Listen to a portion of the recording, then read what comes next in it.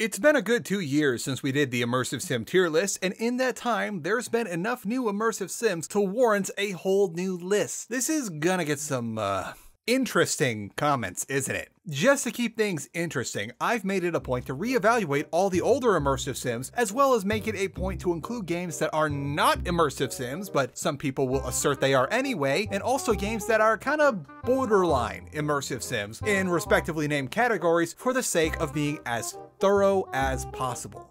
As a point of reference, the old list had 25 games in it.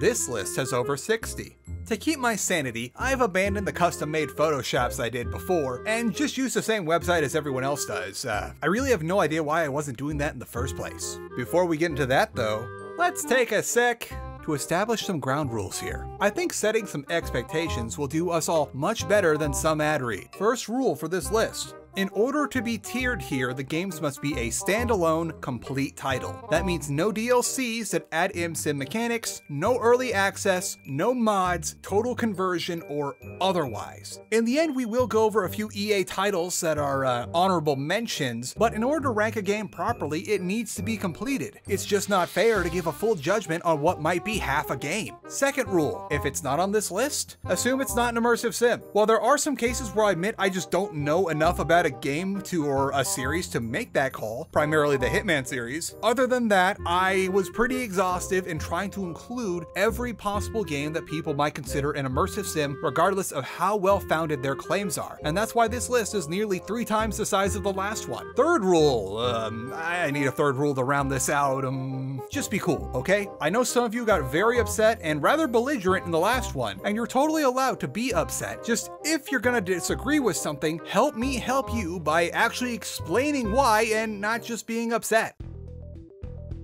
Welcome to the 90s. Here's where we're gonna start, and while last time it wasn't, thanks to the post-lockdown explosion of ImSims, we've recently seen the inaugural period of Immersive Sims now being the period with the least number of games to tier, even if we shave off all the not Immersive Sims and Borderlines from the other categories. Don't get the wrong idea though. There are still some monster ImSims that stay on the top of the rankings from back in the day. First is the original Immersive Sim, Ultima Underworld 1 and 2. These are C tier, as the first one is very rudimentary and was literally establishing the genre, subgenre, and niche, whatever you call ImSims. So a lot of stuff wasn't hammered out yet, and the second one kind of lost its direction. If you're interested in these, GOG has versions of them that should run fine on modern operating systems. Next up, System Shock in the A tier. In the last video this was C tier, but after playing the Enhanced Edition and realizing there's no reason not to play the best possible version of a game whenever applicable, I really have been able to appreciate all the stuff OG System Shock does. It only takes maybe half an hour of playing to really learn the archaic control scheme, and it's also heavily streamlined to be a little more creature comforty in the Enhanced Edition, so it's definitely worth the trouble. Next on our list is the first not Immersive Sim, Strife. And also, even though I didn't put them here, just add like Hexen and other games like that to the not Immersive Sim category. And just to make it clear, adding some RPG elements to your boomer shooter does not make it an Immersive Sim. And now we enter the realm of fully 3D games with Thief: The Dark Project, C tier. The first Thief game is a rather dull affair with some missions in it that are frankly obnoxious with their level of time wasting, and also how this is where we first saw the tradition of massive saves coming to do anything in stealth. I know the Thief heads are gonna be mad, but remember, I'm the Charlatan wonder, not the pander to your every opinion so you never feel uncomfy wonder. System Shock 2, S tier. This is the way it's done. System Shock 2 is by far the best Immersive Sim out of the 90s and laid the foundation for countless Immersive Sims and other games to come after it. Night Dive is currently working on an Enhanced Edition that'll play nice out of the box, but if you get the original version off GOG, it works just fine. Play this if you somehow haven't already. And finally, to wrap up the 90s, we have Half-Life, not an Immersive Sim. I see this argued for the second game mostly, but just to be thorough, I put this in here too. Side note though, Valve just updated Half-Life for its 25th anniversary, and I'm gonna be all over that in just a sec once I'm done with this video. Just because something isn't an Immersive Sim doesn't mean it can't be a great game. Welcome to the 2000s, or as I call them, the age of the YIIK. A lot of stuff popped off during the turn of the century, and Immersive Sims were no exception. It's also around this time we saw a lot of spiritual successors to Immersive Sims rise to prominence with great effect. This was also when mixing RPG elements into first-person action games was still kind of unique, and we won't run into the issue of assuming their favorite RPG is an immersive sim. Too much anyway. First up for the YIIK times is Thief 2, The Middle Age. B tier. Thief 2 improves on most of the things Thief the First did, and is a pretty good time overall, but not nearly as good as the A rank or S rank games on this list. Speaking of S ranks, Deus Ex. Deus Ex is arguably the immersive sim. Many have tried to emulate what it did and very few have succeeded, including sequels and prequels to this game. Morrowind, not an immersive sim. In fact, let's just take the time now and put all the Bethesda RPGs into the not immersive sim category. They're RPGs. There's a clear difference between exploits, something frequently found in a Bethesda RPG such as potion abuse or making a crapload of iron daggers to power level in Skyrim, and the emergent gameplay found in an immersive sim such as kicking down a support beam to cause a bunch of stuff to fall on a group of bad guys, negating your need to fight them. I think this is the big issue with lots of folks trying to assert Bethesda RPGs are immersive sims, in that they can't discern like exploit from emergent gameplay. Now back to actual immersive sims with Arx Fatalis. C tier. You know what? No, B tier. I'm bumping it up because while it's rough around the edges and some stuff Arcane did with its first game didn't quite work out how they hoped, Arcane is still supporting this game and it's playable today. A commendable effort in this day and age. And now for a huge letdown. Deus Ex Invisible War. D tier, and that is generous. Invisible War was a direct sequel to Deus Ex and really dropped the ball in a lot of ways. The consolification of the UI and controls hindering the experience, a predictable story, and they also just couldn't decide on which ending to the last game was canon, so they just awkwardly mashed all the endings together to satisfy no one. Also, it does this weird instancing stuff which makes it a pain to record. Thief Deadly Shadows. C tier. I'm not going to get into it much more as I know no matter what I say or how I rank this game, the thief heads are going to be sad. Half-Life 2. Not an immersive sim. It's got a lot of cool, groundbreaking stuff in it, like the physics engine that was insane at the time, but you gotta color within Gaben's lines at all times. And now for the inaugural Borderline game, VTMB.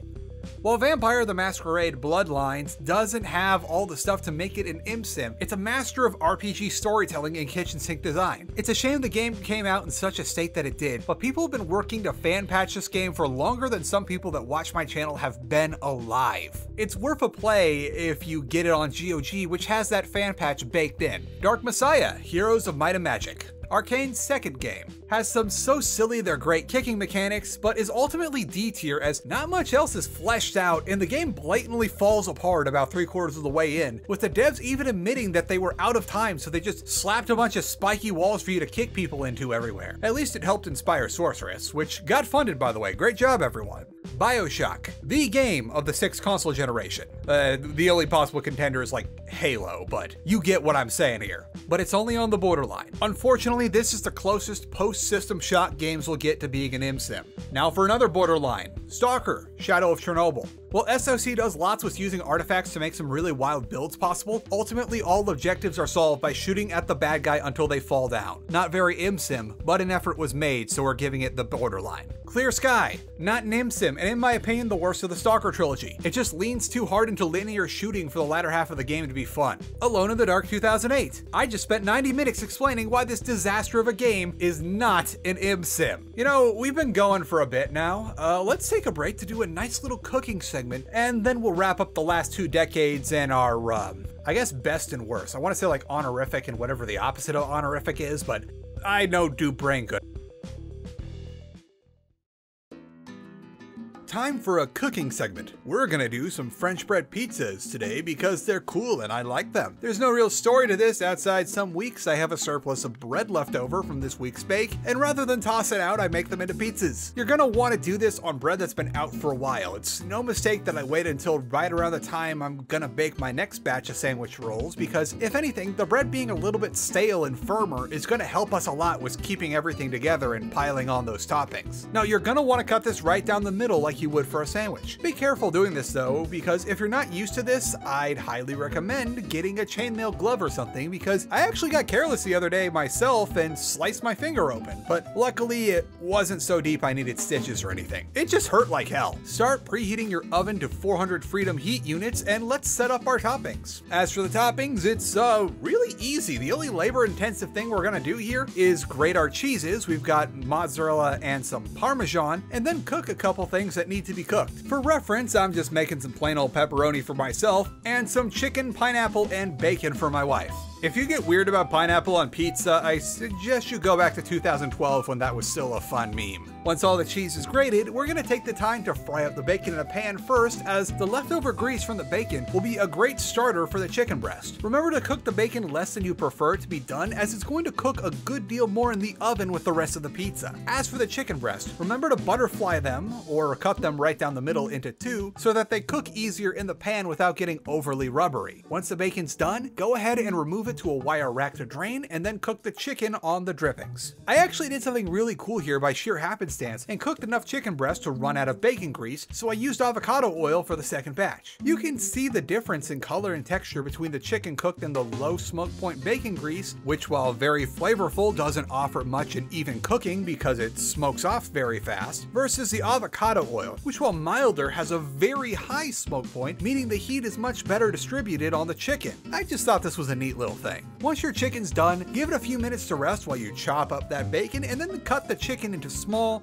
bite-sized pieces. Okay, let's assemble and serve this thing. Take your half sandwich rolls and ladle on the marinara before just using a butter knife to evenly spread your marinara or whatever sauce you want to use across the bread. Now, time to be very, very generous with your cheese. Seriously, we don't have to worry about the dough here. Now for the pepperoni, just layer on those pepperonis onto the bread and then maybe a bit more. And as for the chicken, pineapple, bacon, we do it in the order of naming here. First we put on a whole lot of chicken, then we drain the can of pineapples and put all the chunks into the available spaces between the chicken, and finally we cover the whole things in bacon squares. Since we're not using a thin, uncooked pizza crust, but instead a thick hunk of bread, we can get away with piling these toppings very high. Finally, take your Parmesan if you've got it handy and sprinkle a healthy layer over the top of everything, which will help keep the toppings on the bread. Finally, toss those suckers into your preheated oven on a parchment-lined baking sheet tray for 15 minutes. Now, once you pull them out, what I like to do is take this big old slicer I got when my old pizza cutter went boom last year during Halloween in July, and cut the pizza short ways. This is gonna get you some pretty awesome cheese pulls for each slice we've made here. What's even better? Thanks to this convenient shape, these are perfect for dipping in marinara sauce or ranch or whatever you like to dip your pizza in. Now, let's get back to that tier list now that we've made some dinner.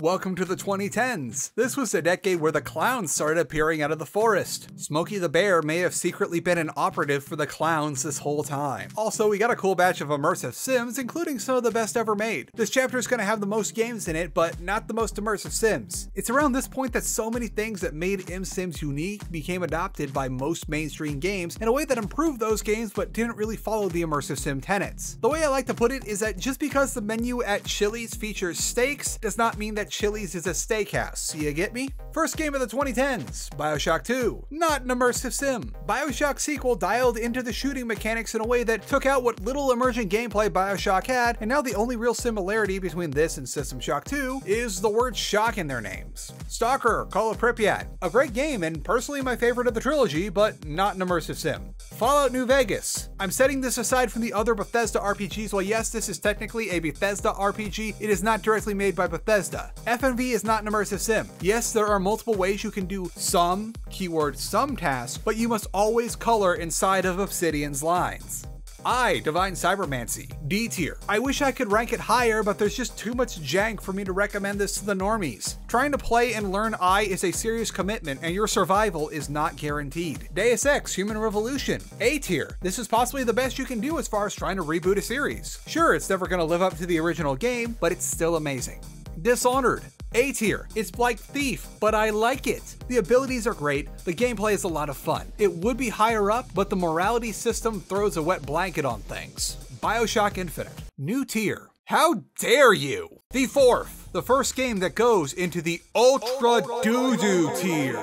Don't pretend you like this game or think that it deserves better. Alien Isolation, not an immersive sim. We went over this in a video during Halloween in July. Metal Gear Solid 5, also not an immersive sim. Deus Ex, Mankind Divided, S tier. Even with this game being hamstrung by Squeenix, it is still a straight up upgrade from the last game, which was already very, very good. However, Dishonored 2 is a downgrade to B tier, as while some of the levels are the best around in any game, the game gets lost in the weeds with an overlong hub world sections and not being able to commit to the new character. Typhon, also known as Prey 2017, S tier. One of the best around, arguably the true successor to System Shock 2. Yes, I know the load times are long if you're living in 2017 and still using an HDD, but this and the DLC Moon Crash are some of the best immersive sims have to offer. We Happy Few, Borderline. Not quite there, but an effort was made. Underworld Ascendant, ultra doo-doo tier. This game has no redeeming qualities and isn't even finished. Well, it's not finished to a state that most people would consider polished enough to be finished, but they call it finished anyway. I made a video on this a while back where we go over how even if you have all the elements of an immersive sim, that doesn't automatically mean your game is good. Alright, this is going to be the first and the last time I ever talk about Fear and Hunger on this channel. It is not an immersive sim. I have no idea what kind of logic is being used to justify calling an RPG Maker game with heavy RNG mechanics an immersive sim, but I do not agree with it. I'd also like to ask you all now to please respect that I personally want as little to do with this game as possible. I will not be making a video about Fear and Hunger or Termina. Please do not ask me. Please do not try and debate me into making this video because I have heard all your arguments and it is still a hard no. You're free to play the game and enjoy it on your own terms if you so desire, but please respect that it's just not for me. Head On and its direct sequel bundled into the game, Head On Bloodright, not an immersive sim, and the poster child of just because you added RPG elements to your boomer shooter does not make it an immersive sim. Pathologic 2, Borderline. There's a lot going on in this game, and some of it is very Im-simmy, but not quite enough to where it's considered a full-blown Im-sim. If anything, it's just pathologic. One of these days, I'm gonna do a better video on this game. Streets of Rogue, B tier. A fun little game where you can combine roguelite elements with Im-sim systems and have a great time. I am excited for the sequel next year. And finally, even though I forgot to write it in the script here, some people sometimes think this, I have actually heard this before, but Disco Elysium is not an immersive sim. You can't really do things outside of the role system, and it's got a lot of kitchen sink design, I'll give it that, but if that was the case that all you need to be an Im-sim was kitchen sink design, VTMB would be a full immersive sim. You guys get what I mean. And finally, welcome to the 2020s, the final major segment of this tier list, and the time where things started to get a little weird, but we're doing okay for now, so let's just enjoy our time while we have it. Surprisingly, while we're only 4 years into this decade, it's tied with the last decade for most immersive sims in it, with a bunch more on the way next year. I'll be doing that honorable mention segment because while I like doing these videos, I think it's only appropriate to do them once every 2 or 3 years maybe, to avoid just remaking the same video over and over again. First up is Brigand Oaxaca, C tier. It's an insane little game made by one dude. It's rough around the edges to say the least, but if you can get into it, you'll have a ball. Then we've got The Outer Worlds, which is a Bethesda RPG and therefore not an immersive sim. Yes, I know it's made by Obsidian alone, and I personally think their biggest fumble when making this game was going hard into the from the people that made Fallout New Vegas angle, because that's not what is being delivered in this game in the slightest. It's just a Bethesda RPG without the Bethesda backing. Next is Cyberpunk 2077, absolutely not an immersive sim. Frankly, it is also a Bethesda RPG. Yes, I know there have been massive overhauls to the game over the years and the DLC adds a ton of new stuff, but remember that we're judging things going by the base game alone. Hey Charles, have you heard of this cool game called Do Not Recite the Deep Magic to Me, for I was there when it was released in early access? Cruelty Squad, the easiest S tier ranking in this list. All day, every day. It is very satisfying to see Cruelty Squad finally getting its due, as I remember when this was just an insane looking game with a trailer floating around pandemic Twitter. I think I was the second channel to make a video when the game first dropped, only to be beaten by Boulder Punch, who got his out about 2 weeks before mine, and I was pretty busy at the time, so more power to him. While I do worry about the normification of Cruelty Squad, I'm happy that people are finally picking up on the references I have been sneaking into videos for the last 2 years. Deathloop, B tier. This kind of feels like Arcane was just playing the hits after making enough games to have some hits, and while it's cool that it's got a little bit of everything going far back as arcs, it doesn't really add anything new and exciting, and color-tiered loot is never something I want to see in an immersive sim. Filcher, it's a cool little game that's like a streamlined Thief title. C tier. Abermore, ultra doo-doo tier. Abermore does have its merits though, as it's one of the few examples of a so bad it's good video game. Weird West, B tier. This is ex-Arcane developers Wolf-Eye's first title, and it kind of reminds me of the early days at Arcane with Arcs and Dark Messiah, and how it's a weird game that does weird new things, except this time around the devs are much more experienced, so the end product is much better. If anything, I'd say this is a B tier bordering on A, but not quite crossing that line. Also, the first entire act of this game is free if you want to try it out. That's like 20 hours of gameplay if you really want to. Control Alt Ego. S tier, the finest in box stacking and crazy mechanics. This game has systems on systems on systems that all come together in a game where nothing is impossible. The game also has amazing level design and tons of replayability based on the merit that there is no one way to accomplish any task. If there is one game I recommend above all others for immersive sims, it's Control Alt Ego. Another newcomer to this list is Stay Out of the House. A tier, Puppet Combo made a spooky game with some spooky good imsim mechanics, and it works. Thick, solid, tight. Keep us updated. Imprisoned Hyperion. C tier. It's a little rough around the edges, but not terrible. Also, there's a demo for the sequel that's coming out soon. The System Shock Remake. This might be shocking to some of you, but it's not an immersive sim. Most of the creature comforts added when translating this game from the 90s to the 2020s shaved off all the imsim elements. It's still a great game, you just can't cheese like you used to. Amnesia: The Bunker, S tier. This was the most pleasant surprise I've had all year, and at $25 it is a steal. And they're still adding more stuff to this game. Baldur's Gate 3, A tier. Yes, I am spoiling my own video that I've been working on for a while now, but with all the systems that Baldur's Gate does such a great job of translating from tabletop to your graphics card, there is plenty of emergent gameplay and kitchen sink design to call BG3 an ImSim, and a fine one at that. Video coming sooner or later. I've got a lot of stuff on my plate right now, which frankly is not a bad thing at all for me. And finally, for the 2020s, so far, Legend of Zelda: Tears of the Kingdom. Not an immersive sim. Just because there are times when it accidentally has elements of emergent gameplay does not mean that the whole game is an immersive sim.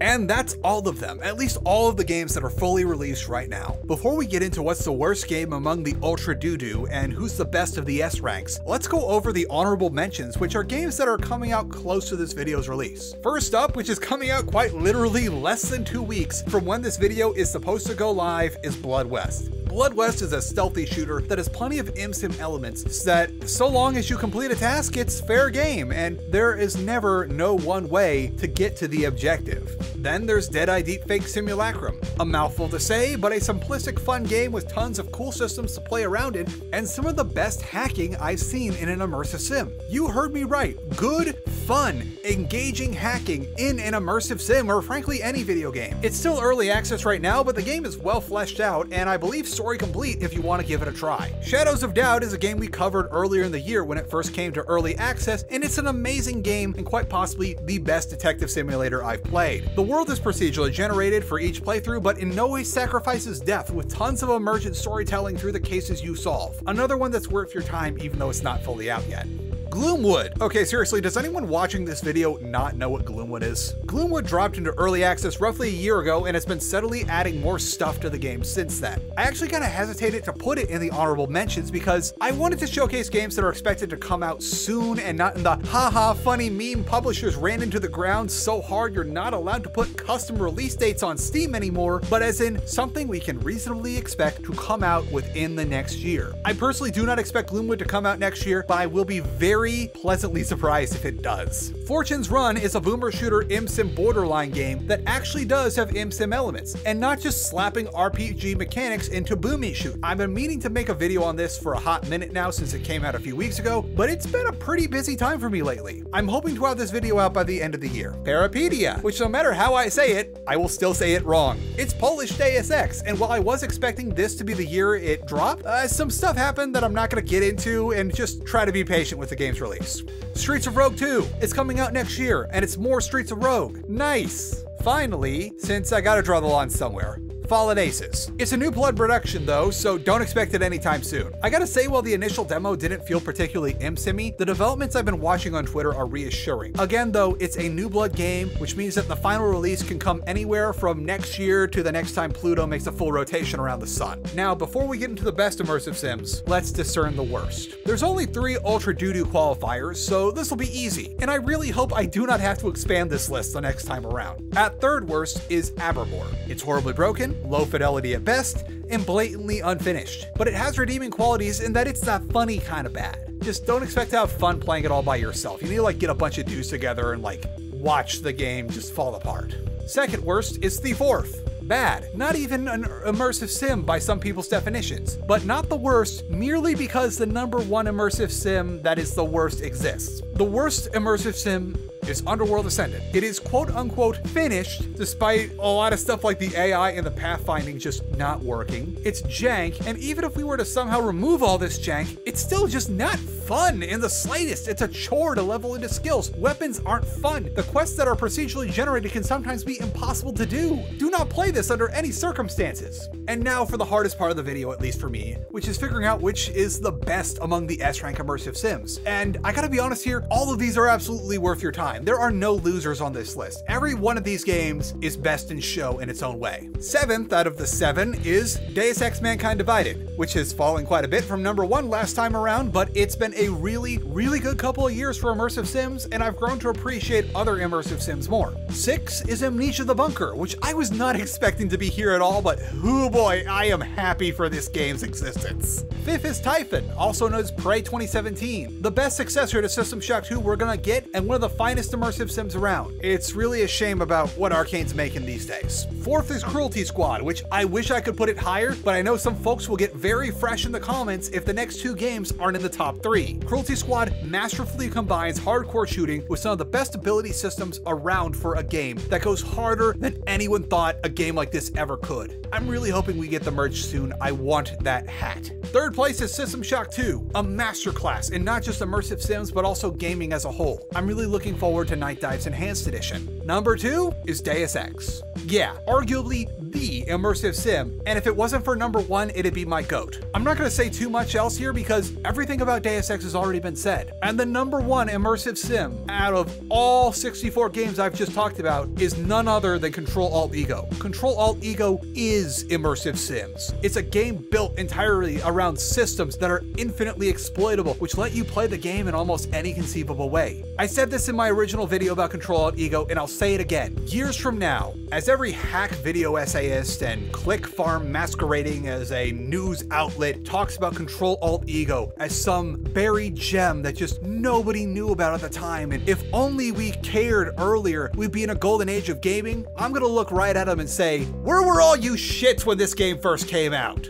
And that's it, we've done it. We've tiered and ranked all the immersive sims. I can't wait to see the utter forest fire in the comments. As always, if you'd like to help this channel out, you can do all the algorithm things. And if you're able and want to help me continue to make videos without sponsors or other undue influence, I do have my Patreon, where all pledges get early access to videos and 4K unobstructed cat clips. I also have the super thanks enabled if you aren't into recurring monthly contributions. If you can't do either of those or just don't wanna, that's totally cool. I'm gonna keep making these videos as best I can, and maybe one day with enough effort, I'll earn that pledge someday. In the meantime, let's sign off. Remember that no matter what you do, be it painting, drawing, writing, or anything else, what you do is not content. It is art. Content is a word that has been twisted to make a means to grind up all your stylings, your aspirations and skills, and make it into a gray slop meant for nothing more than to make a line go up. Your art in no way deserves that, and neither do you. Art is a reflection of you by the very nature of its creation, and no one deserves to be reduced into content. So get out there and fight for your art by fighting against the contentification of everything. Stay saucy, everyone. Look at this handsome lad with his new bow tie. Look at you. Got you a nice new collar, not all frayed, made for extra chunky boys. The other one was too, just... This one's purple. I want to see the purple. Curious boy with a saucy look.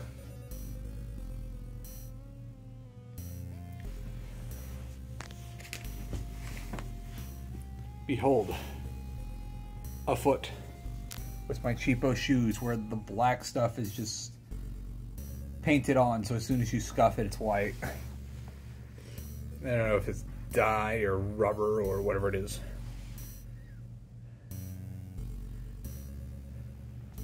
Got a side shot of that thick neck. Let me see the bow tie. Oh no, it's banned. Inquisitive loaf.